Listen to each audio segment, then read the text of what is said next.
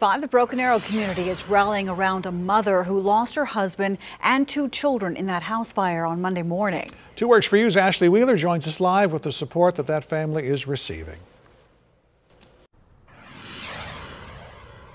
This is understandably a very difficult time for family and for friends. Friends say prayers are what's needed most to get through this difficult time. I think it is the most devastating thing that can happen. A floor furnace is the suspected cause of a house fire in Broken Arrow Monday morning, taking the life of 29-year-old Shannon Wagers and his 2 daughters, Kaylin Wagers 3 and 1-year-old Eris Wagers. The mother was not home at the time of the accident. The family has received an outpouring of support through their GoFundMe account.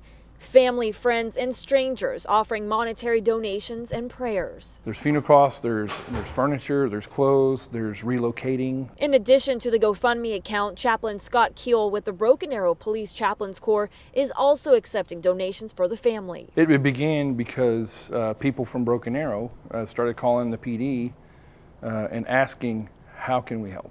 Keel says it's heartbreaking for everyone to hear about the loss of a loved one, and even more difficult when it involves kids. I don't know of anything more devastating.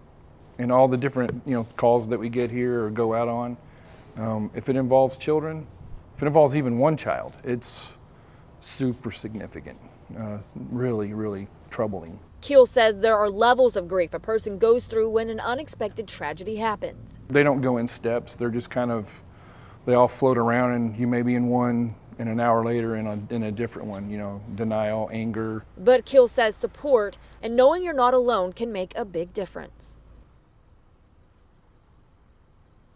Friends tell us the funeral services for Shannon and the 2 girls is going to be tomorrow in Choctaw.